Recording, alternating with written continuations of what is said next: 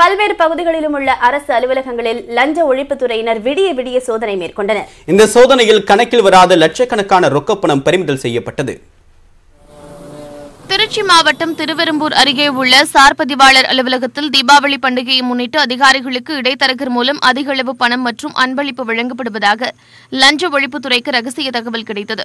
இதையடுத்து சார் பதிவாளர் அலுவலகத்திற்கு சென்ற அதிகாரிகள் சுமார் 3 மணி நேரத்திற்கு மேலாக சோதனை நடத்தினர்.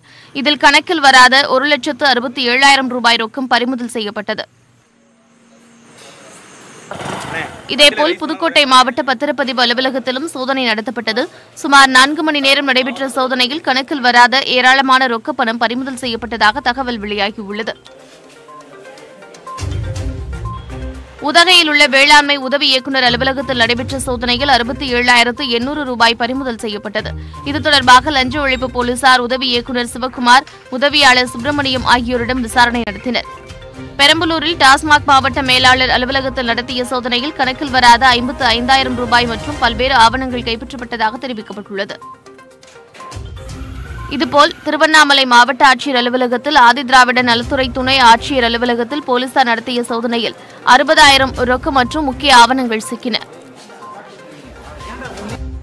செங்கல்பட்டு வட்டார போக்குவரத்து அலுவலகத்தில் நடைபெற்ற சோதனையில் கணக்கில் வராத ரொக்கப்பணம் பறிமுதல் செய்யப்பட்டது.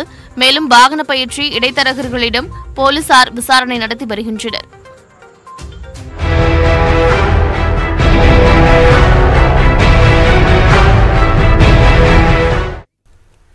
மகாராஷ்டிர மாநில சட்டப்பேரவை தேர்தலில் பாஜக சிவசேனா கூட்டணி ஆட்சியை தக்க வைத்துக் கொண்டாலும் தேசியவாத காங்கிரஸ் கூட்டணி கடந்த முறையை விட அதிக இடங்களில் வெற்றி பெற்றுள்ளது. மகாராஷ்டிரா சட்டப்பேரவை தேர்தலில் பாரதிய ஜனதா சிவசேனா கூட்டணி 158 தொகுதிகளில் வெற்றி பெற்று ஆட்சியை தக்க வைத்துக் கொண்டுள்ளது. அதே நேரத்தில் காங்கிரஸ் தேசியவாத காங்கிரஸ் கூட்டணி 106 தொகுதிகளில் வெற்றி பெற்றுள்ளது.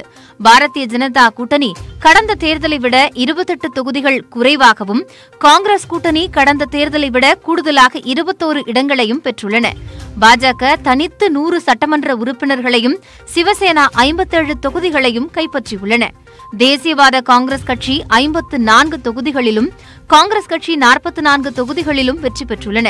கடந்த தேர்தலை விட தேசியவாத காங்கிரசும் கூடுதல் இடங்களில் வெற்றி பெற்றுள்ளன.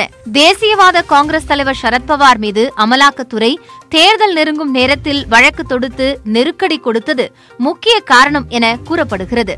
மகாராஷ்டிர நவநிர்மாண் சேனா பிற்பகலுக்கு பிறகு ஒரே ஒரு தொகுதியில் மட்டும் முன்னிலை பெற்றது. பாஜக கூட்டணி ஆட்சியமைக்க தேவையான பெரும்பான்மையை பெற்றுள்ள போதிலும் உத்தவ் தாக்கரேவின் மகன் ஆதித்யா தாக்கரேவுக்கு சிவசேனா துணை முதலமைச்சர் பதவியை கோரும் என எதிர்பார்க்கப்படுகிறது. தேர்தலுக்கு முன் போடப்பட்ட ஒப்பந்தப்படி பாதிக்கு பாதி அடிப்படையில் அரசமைக்கப்படும் என சிவசேனா கூறியுள்ளது. இந்நிலையில் நாக்பூர் தென்மேற்கு தொகுதியில் போட்டியிட்ட மகாராஷ்டிர முதலமைச்சர் தேவேந்திர பட்னாவிஸ் மீண்டும் வெற்றி பெற்றுள்ளார். அதே நேரத்தில் பாஜக மூத்த தலைவரும் மறைந்த முன்னாள் மத்திய அமைச்சருமான கோபிநாத் முண்டேவின் மகள் பங்கஜ் முண்டே பார்லி தொகுதியில் தேசியவாத காங்கிரஸ் சார்பில் போட்டியிட்ட தனது நெருங்கிய உறவினரான தனஞ்சய் முண்டேவிடம் தோல்வியடைந்தார். பால் தாக்கரே குடும்பத்தில் இருந்து முதன்முறையாக தேர்தலில் போட்டியிட்ட உத்தவ் தாக்கரேயின் மகன் ஆதித்யா தாக்கரே ஒர்லி தொகுதியில் வெற்றி பெற்றுள்ளார். சியோன் கோலிவாடா தொகுதியில் பாஜக சார்பில் போட்டியிட்ட தமிழரான தமிழ்ச்செல்வன் காங்கிரஸ் வேட்பாளரை வீழ்த்தி வெற்றி பெற்றுள்ளார். சரத்பவாரின் உறவினர்கள் அஜித் பவார், ரோஹித் பவார் ஆகியோரும் வெற்றி பெற்றுள்ளனர்.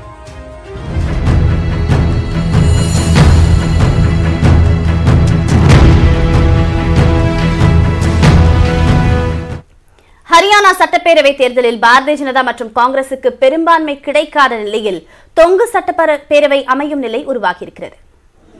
ஹரியானாவில் மொத்தமுள்ள 90 சட்டப்பேரவை தொகுதிகளிலும் பாஜக மற்றும் காங்கிரஸ் கட்சிகள் நேரடியாக மோதின. வாக்குகள் எண்ணப்பட்ட நிலையில் பாஜக 40 தொகுதிகளில் வெற்றி பெற்றுள்ளது.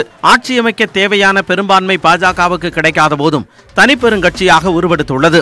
காங்கிரஸ் கட்சி 31 தொகுதிகளில் வெற்றி பெற்று பாஜகவுக்கு நெருக்கடி கொடுக்கும் சக்தியாக எழுந்துள்ளது. ஓம் பிரகாஷ் சௌதாலாவின் இந்திய தேசிய லோக்தள் கட்சி மிக மோசமான தோல்வியை சந்தித்து ஒரே ஒரு தொகுதியில் மட்டுமே வென்றுள்ளது.